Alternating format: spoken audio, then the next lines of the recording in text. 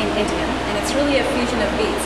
I am professionally trained both on the Eastern and the Western side in classical styles. So I've been trained in jazz, Latin ballet, as well as Indian classical. And what I try to do is have fun kind of blending the techniques to put nice posture, form, so that you would get a workout, but you would also have fun dancing. And it's set in the backdrop of music from around the world. So when they're dancing, like I'll show you a couple steps, I teach them this step, which is kind of a mambo cha-cha-cha. So it's mambo, mambo, cha-cha-cha, and mambo, mambo, cha-cha-cha. So if they do it right, like the Latin way, they're really going to work out their core.